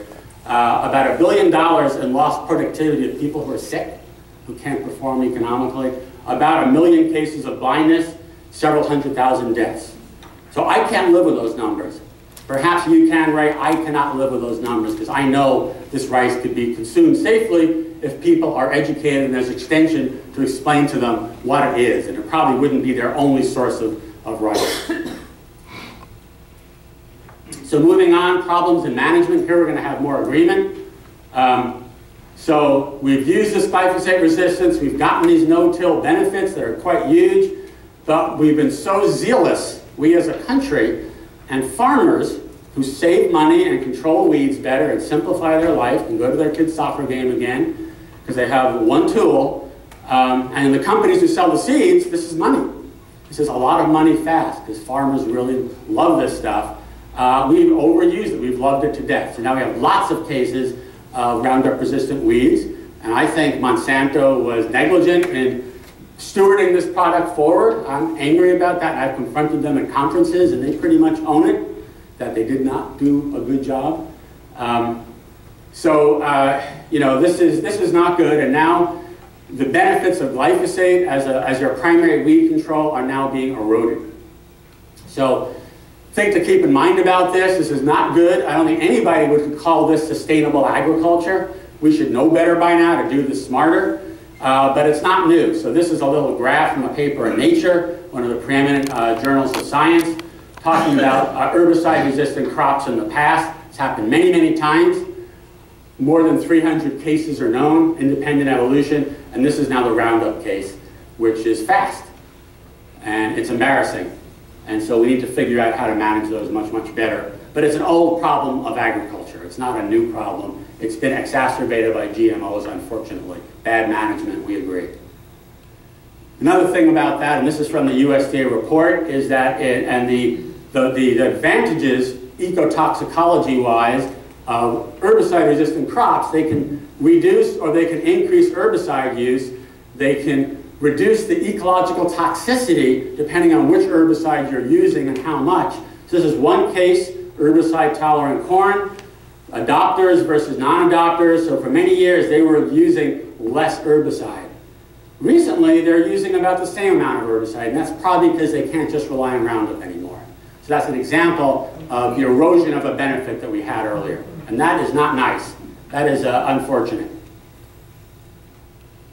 So insect-resistant crops, I think everybody will agree, they've been managed much better, and that's primarily thanks to the Environmental Protection Agency. Thank you, Ray. He's an EPA guy. So, or was an EPA guy. So when you look at insect-resistant crops, you can see two things. One is that, yes, resistance is developing here. There's 5 cases known that have economic significance, but they're still very small and isolated. It hasn't been the explosion of issue that it has been for herbicide-tolerant crops. As we stack genes, hopefully we can slow this down. But when you look at the 1 billion acres that we've grown, and how we've managed it, this may be about as good as we can do. Maybe we could have done a little better, but every scientist said eventually there'll be resistance developed, just like they do to the antibiotics we use in medicine and veterinary agriculture. So being realistic in the real world of evolution, not in some laboratory, we know we're going to get pests develop resistance. The question is, can you manage it smartly so it happens at a rate? We're doing better here. So again, perspective, this is not a new problem. A week or two ago, there's a paper in Entomology Today saying, well, it's the 100th anniversary of this. Nothing to be proud of, but it's been going on forever and ever in agriculture. Another issue that concerns me, and this is a hypothesis, this is not proven, but I think it's a reasonable one, so I put it up here, is we have done a better job in weed control, the resistant weeds notwithstanding, and one of the weeds we seem to have controlled better is the milkweed, and the monarch butterfly depends on the milkweed. So its numbers are very low. There could be lots of reasons for that, including what's happening in Mexico where they overwinter, but a concern by many scientists is that we've driven milkweed populations to such low levels with herbicide-tolerant crops that that's threatening the population. And so we may, from my point of view, that wouldn't be a reason to ban all GMOs. That would be a reason to manage more smartly. Plant milkweed, pay farmers to have refugia for milkweed, various tactics of that sort. I'd love to see, in fact, that is happening already in some localities, planting milkweed along roads. I'd like to see a lot more of that. So the thing that worries consumers the most, individual consumers, not agriculturalists, is it safe? Is it killing me? And from my point of view, the reason this has come up is because there have been several studies, both on the GMO and the glyphosate front, and I'll talk about that a little bit, highly publicized. You know, we almost have no science journalists in the world. Science journalists from every newspaper I know of, apart from a couple at the New York Times, have been fired. They don't exist. So when a journalist sees information, they can't tell if it's good science, bad science, who even to call to check it out. So in my view, one of the reasons that really bad pieces of science like this one can get so publicized, apart from the fact that he engineered the publicity and is a known anti-GMO advocate for many, many years, is the structure of our journalism these days and the structure of the media. Anyway, this was a study that many scientists said this is really bad toxicology. Right from the get-go, the numbers are too small, statistical analysis was not done. He communicated it unethically by not letting anybody with concerns even see the data until it was out, so on and so forth. And finally, the journal retracted it. Said it was bad enough that it gives no information of value. We're deciding it's not even valid science. So that just shows how bad it was. And there's several studies like that. And there's also lots of other myths out there on the internet. We'll talk about one or two more. We've also talked about some. Another one is that GMO crops have promoted suicide among farmers in India. GMO cotton, insect-resistant cotton, it's making them, they're paying so much money for it, they have to mortgage their lives and they kill themselves. It's a myth. People who work in India know it's a myth, and you look at data, this is the rate of suicide in India, this is the advent of GMO cotton. No correlation. But it's out there, and many people I talk to, people in my classes, assume it's true. It's not. This is from, again, Nature, the same article, but it's in many places. So you have all kinds of stuff. In longer talks, I talk about some of the documentaries and the crazy stuff that's in there. No time for that today. So one place, there's many places on the internet you can go, many websites to try to get what I consider to be legitimate scientific information without a strong bias. Here's one from Professor Parrott that also explains for several of these studies, here's the one I just told you about that was retracted, why he believes, and many scientists believe, the science is just poor and shouldn't be taken seriously.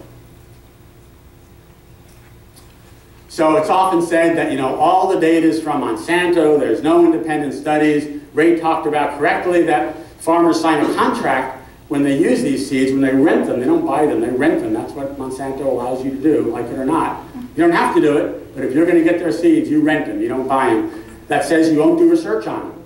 Now, I don't like that very much. I think that's kind of almost constitutionally illegitimate, but it's a contract. It's not national law. In a contract, you can put anything, and if somebody signs it, pretty much that's the law. So that's what Monsanto's done, and it makes it harder to do independent studies.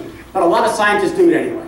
There have been lots of studies that have been done on these commercialized crops. The scientists just want to do it, and Monsanto generally won't suffer the bad publicity of suing a real scientist doing studies. So there's a lot of stuff out there anyway. So this is one recent paper looking at the safety of GM crops, food and feed. The lower three bars here are things that have to do with the composition and the safety of food. Probably 10% or so of those are reviews, they're not independent studies. This would suggest there's something like 30 papers per year, about 300, maybe more, maybe less, that have to do with safety of food. There's actually a lot more. This is just a 10-year period. There'd be a similar number in the previous 10-year period. And this is what these scientists from Italy say. They say the experimental data collected so far on authorized GE crops can be summarized as follows: no evidence of toxic or allergenic effects. And now that doesn't mean we couldn't do something like that, but they've either not been done by the companies, because it would be really bad business, or they've been caught by regulatory and stopped. So far, the method and the ones we've produced, as far as I can see, appear to be completely safe. The other group that supports that, again, groups of scientists coming together, more powerful than 1, 2, or 3 studies, even if they're good studies, is to places like this that have come out, the European Commission. Europe is not anti-GMO from a science perspective. It's the political process there that makes it almost impossible to grow GMO crops. The Royal Society of Medicine from the UK, our National Academy of Sciences, American Medical Association, and so forth. And there's more here. Society for Toxicology, and so forth. So I think it's true, and I don't really see significant deviation from mainstream science that the current crops are safe. That's how I read it. So I just want to mention very briefly about glyphosate. I'm not a toxicologist, but I teach with a toxicologist. I consult with a chair of toxicology at OSU. I consult with toxicologists around the country. When a paper comes out, like Ray talked about, that appears to show that glyphosate is highly dangerous, I say, what's going on? Is this true? Because I'm not in a great position to evaluate it. And the background to that, so far, I've got no indication any of these new studies are strong enough to say there's really an issue. And you also have to keep in mind, as you think about these new studies that Ray talked about, is that there's a mountain of studies already. This is a review by a scientist at New York Medical College of hundreds of studies of glyphosate, and this is what they write in the summary. Reviews of the safety of glyphosate and Roundup have been conducted by several regulatory agencies and scientific institutions worldwide, and have concluded there is no indication of any human health concern. So it's groups of scientists, it's also regulators, people like EPA in the US and Japan and the EU, all the people that have allowed it to be used. So there's a mountain of data saying that glyphosate is extremely safe, and you have to get very high concentrations to be concerned, much higher than in the breast milk studies, for example. So, so far, I don't see that this strong scientific consensus has changed. So that's how it doesn't mean glyphosate is one of the most widely used, if not the most widely used herbicide in the world. There's a lot of it out there. There's going to be some effects on amphibians or something, because it's used so large on such a wide basis. But what's the alternative? What if you tilled up all those acres versus use Roundup? Would the non-target effects be smaller or larger? I suspect much larger. So last comments, I'm sure I'm running out of time. I should be. Yeah, I'm definitely running out of time. Coexistence. So as Ray said, very correctly, I think, gene flow is ubiquitous in agriculture, with or without GMOs. This is just an image of corn from, I think it's Honduras. A farmer is throwing 3 different colors of corn right next to each other. And yes, they cross-pollinate. If you look close, you can see in this yellow, predominantly yellow called black and white kernels. Nothing is pure, no varieties are pure. FDA has allowances for mold in your food, for insect parts, for feces. Nothing is pure. The question is, what's a workable tolerance that we're safe and agriculture is practical? Another thing Ray mentioned that I disagree with strongly, so Monsanto has sued hundreds of farmers and won in every case, mostly out of court, and they're farmers who've intentionally planted their patented seeds. They've never once, and there was a Supreme Court case where they were being sued by the Organic Trade Commission, or OGTA, or whatever that means, against this thing, and they couldn't find a single case where Monsanto sued for contamination. It was only where the farmer, like Percy Schmeiser, was contaminated and then used the seed and enriched them. That's the reason he lost, is he either knew what he was doing or should have known. So the gene flow thing does not allow Monsanto to take over your farm, nor have they ever done that. But that also means if you're selling into a non-GMO market, Now you have a new thing you need to do. You need to test for this. You need to see if it's above acceptable levels or not. And that's a new cost imposed on folks who are growing for GMO markets. And that's a reality. And I don't like it either. If I was a grower, I'd be pissed as hell. So that's the real consequence of this, not that Monsanto takes over your crop. So this admixture of GMOs and non-GMOs, this is a big thing around the world. Millions and millions of farmers think it gives them benefits. So now we have this hodgepodge of different systems of agriculture, different belief systems, different regulatory systems. So more and more we find GMO stuff and non-GMO stuff, and it creates these big trade disruptions that Ray talked about. And it costs us all millions of dollars. So we need to have a smarter way of dealing with that. And he talked about wheat, and I won't talk about that now. That was a very tiny contaminant, but it almost shut down wheat trade in the US over something we knew was safe and was a tiny contaminant. Is that smart regulation? Is that smart trade policies? I think it's not smart at all. We need to have a way to coexist and have tolerances for each other's modes of agriculture. So I'm going to end by just saying, other groups, diverse groups of organic and non-GMO and GMO farmers have gotten together several times, in fact, and reported to the Secretary of Agriculture, much like we're trying to do now with John Kitzhaber, and thought about this. And there's very, very few points of consensus. These really are like different religions trying to talk to each other and come up with a system. So it's very challenging, but I'm going to give you the one quote that they did all agree on. So all members acknowledge the premise that agricultural practices are diverse, and we need to enhance coexistence between all sectors. That's important.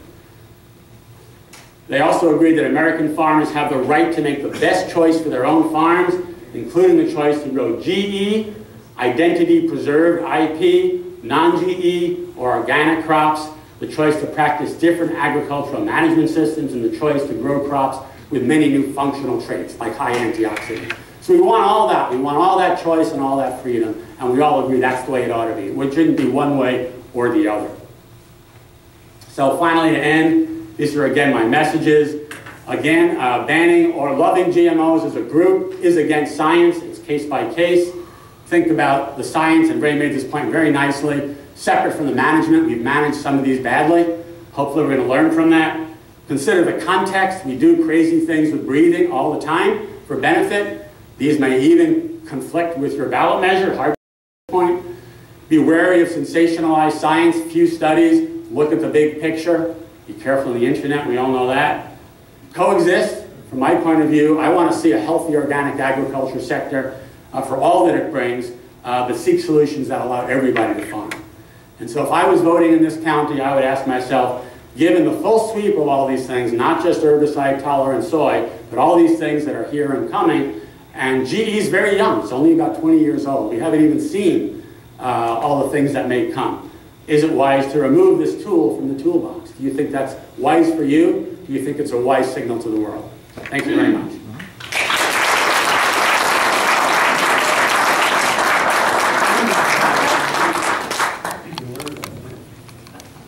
So I'm not sure if we have any time left for questions. What time is it? They're about 5 till. Both speakers need to get up to Grants Pass and to speak by 6 o'clock, but you both have about maybe 10 minutes that we can take for questions? Fine, yeah. So I stay here, or Ray, why don't you come up?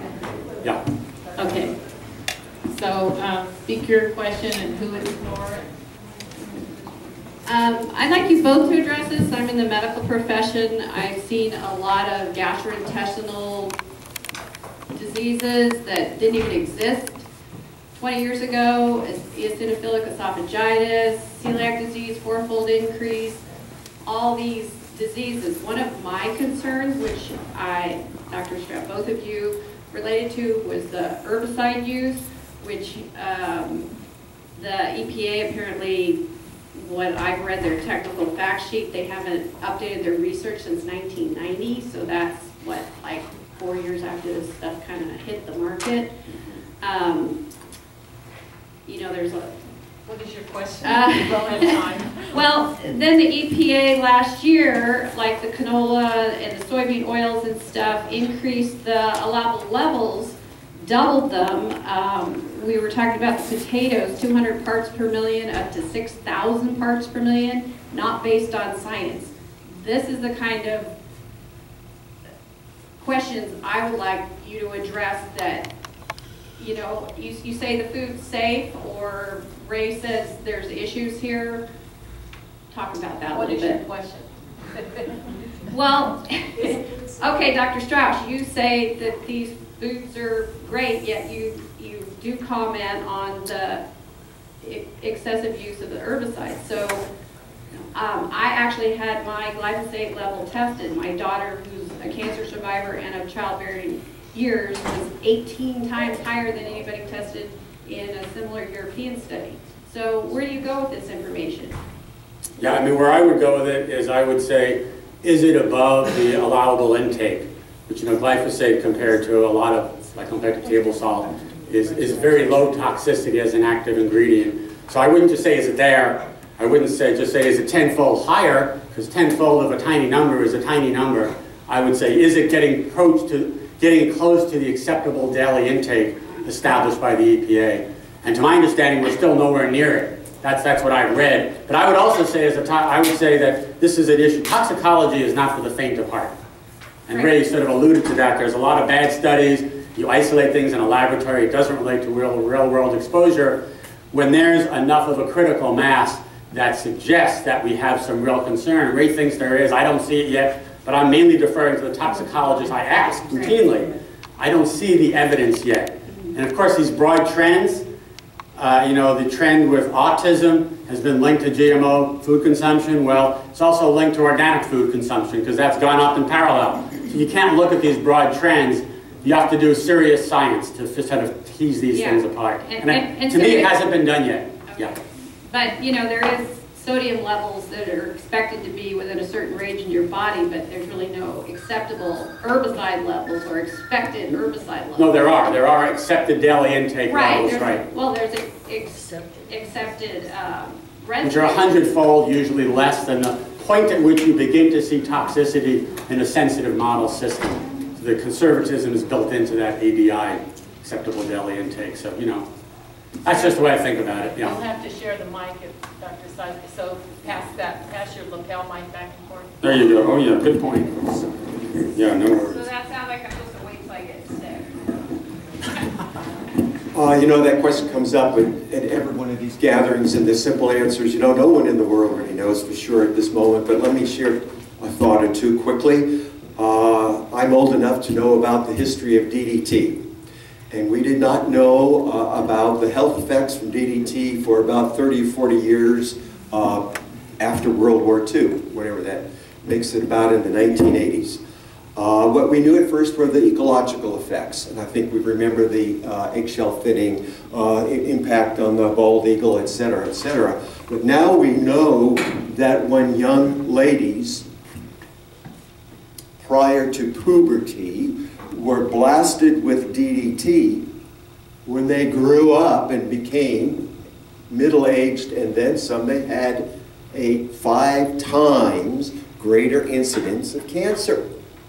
And I'm not trying to say we're at the same place with Roundup as we were with DDT in the 1940s or 50s. But I guess I'm just trying to say, you know, think about hormone replacement therapy. Something that came along, I think, in the 70s. And it took a couple of decades to understand whether it was beneficial or harmful, or both, it depends. And we really don't know the definitive answer. And what I tried to say earlier, and I didn't get into details, and I don't know, Steve, whether you saw this last paper out of Thailand, okay? Yeah, we all have our biases. But it's another paper from scientists in another institution in another continent that's raising the same flag as 3 other scientists in other institutions. You know, Argentina, France, the Cerolini deal we know about, and the U.S. scientists that did the amphibian studies. And we should be paying a little bit of attention to this data and not just, come on, this is not mainstream. How do we know it's not mainstream yet? Let's pay a little bit of attention and go ahead with it. And the reason why I'm mentioning specifically the last paper is that, Steve, these folks did some relatively sophisticated assays, and they added estrogen to these breast cancer cell lines, and they followed the effect on gene activity. And when they added separately the glyphosate, they found the same perturbations to the same receptor genes with glyphosate as they did with estrogen. And that's a fairly convincing argument. And then when they mixed both the glyphosate and the estrogen, the greater activity of the estrogen was diluted out by the glyphosate, meaning likely that it's the same gene target. You know, we can't just completely ignore this kind of information, but we don't know how to extrapolate to humans yet. So we have some more questions. You had your hand up first. My name is Kent Knock. I'm not from New York, so I can't talk as fast as you, Dr. Strauss. Hey, I'm from New York too, so watch it, guy. Well, whatever. But I would like to explain this situation. We have a seed growers association in this valley, Southern Oregon Seed Growers Association, SOSCA. While we were organizing that entity, we did have one large chemical company that participated, and they were welcome. And they were welcome. They were absolutely welcome, sir. Yes, I'm being interrupted here. Anyway, while we were trying to organize, they wanted to have 30 votes, or 30 plus, however many seed plots that they manage. Each farmer was going to get one. And when they were told that this was a farmer organization, not a seed company organization, and they would not get 30 votes, they walked out. That I cannot justify as part of coexistence. Can you? Now, I don't know the details of the controversies. I've heard various stories about them, so I don't know enough to comment, but sorry about that.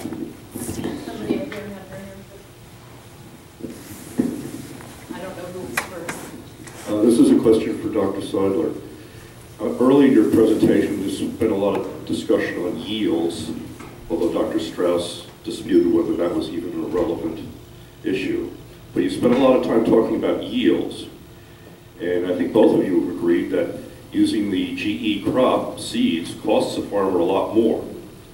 And first, I'd just like to check my understanding. For some major crops like corn and soybeans, the market penetration of GE seeds into the marketplaces is huge. I think it's on the order of 90% for corn. Is that true? Correct, yes. So if the yields are not that good, why do smart, independent farmers operated in a free market choose to use GE seeds for corn and soybeans?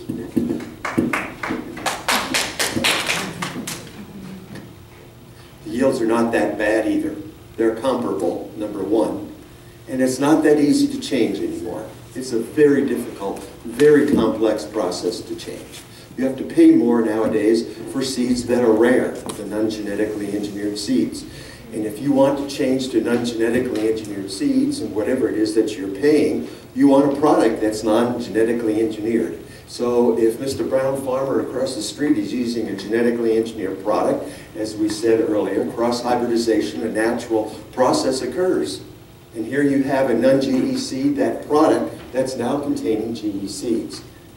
From cross-pollination, from the neighbor across the street.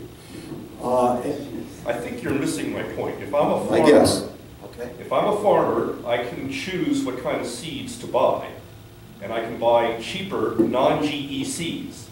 If there is no improvement in my yield or reduction in my costs, why on earth would I buy GE seeds when I could buy cheaper seeds and make more money?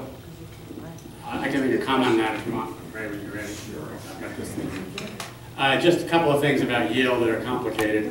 One is that what's happened is there's so much GE corn now that the pest populations have been suppressed throughout the Midwest, and there's really great data on that.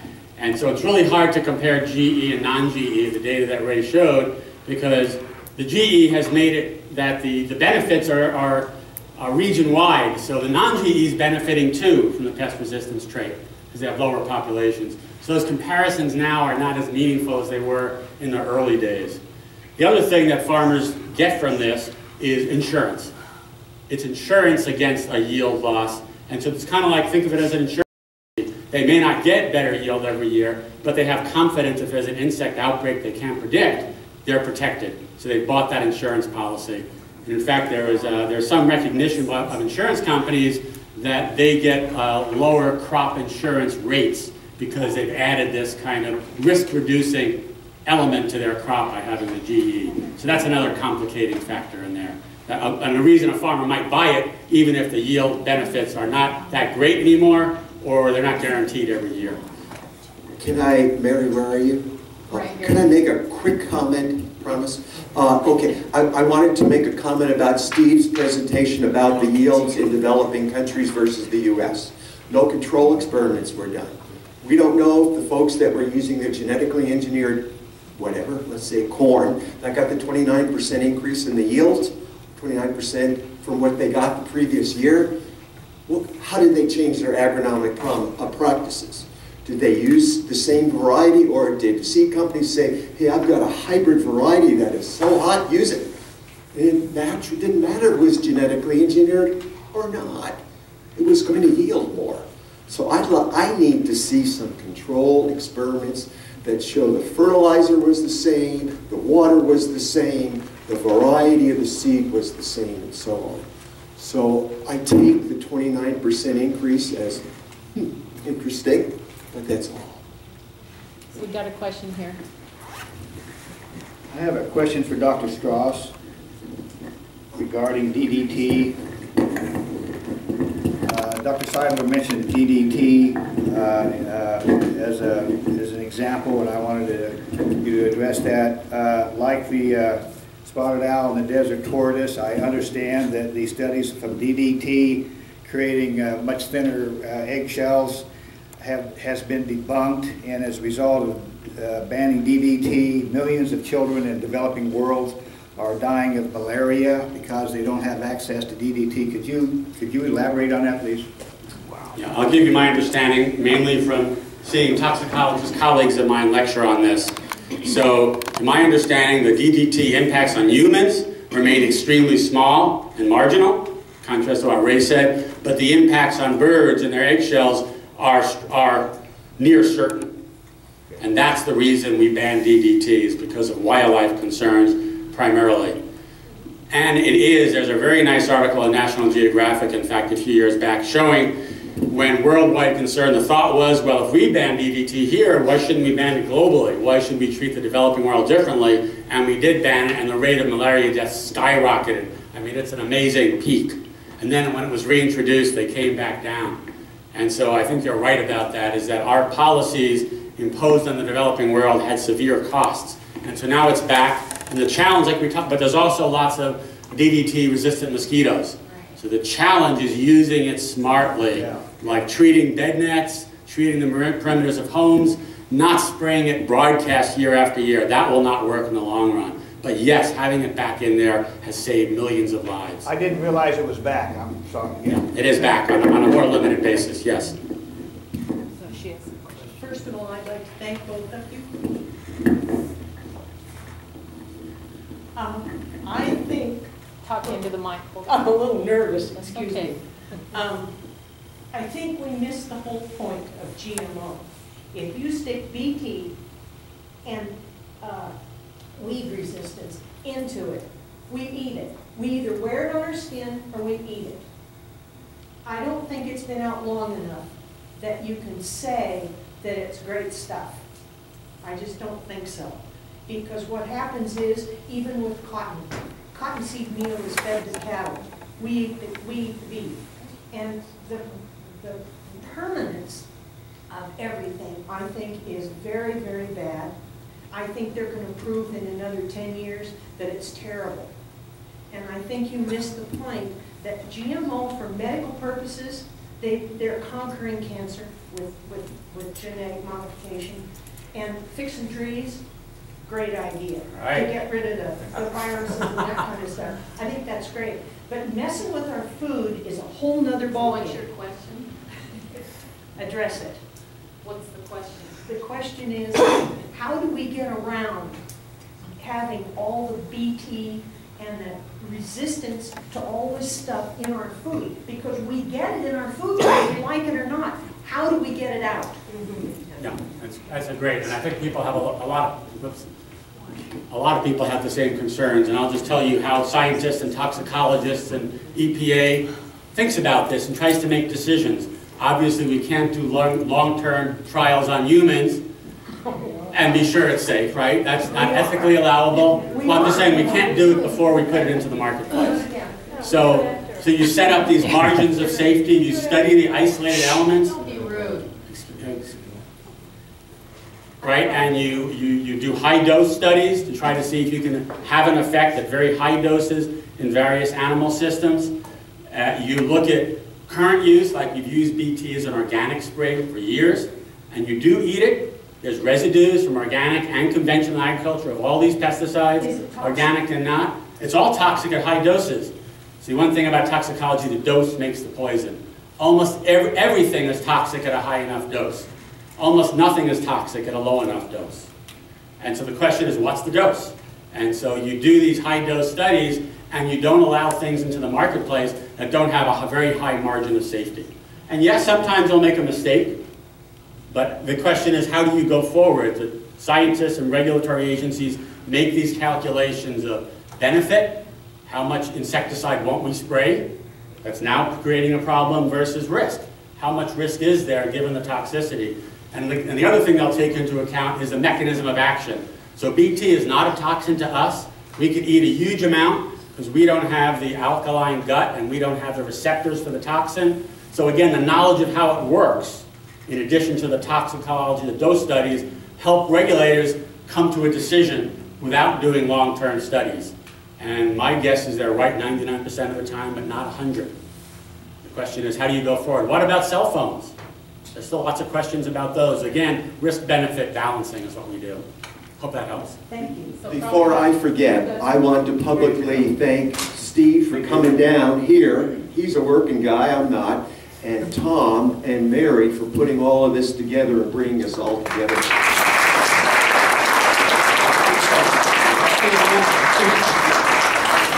I have one last question for Steve, please. I need to get out of here, so we'll Okay, make it very fast. quick. Not labeling and putting putting an unnecessary burden on families with allergies and many other health problems. How can we trust these chemical companies with our health? What are they hiding? Why can't we know what's in this stuff? This is America. We should be able to choose what we eat. You guys probably Want me to answer that? you can answer it real quick. Yes, Christine, please. Yeah, the reason that people fight labeling, it's not just printing the label, it's the cost of separate tracking and storage systems. It's the risk of making consumers concerned when there's been far more science about these GM than there has been with conventional crops. As I told you, we mess with all kinds of aspects of their safety and health in conventional breeding. So it's the cost and it's the notion that it's misleading. We also have a labeling system today in the US. Those oils I mentioned are going to have healthier oils, like with the soy that's like olive oil. That will be labeled. Is healthier, or are they Well, we expect it to be. They are GMO. They're GMO, but they're high oleic acid. We expect that they're healthier. But they will still have to be labeled because they're different than conventional soy. What we're not labeling is the GE process. We're labeling the product.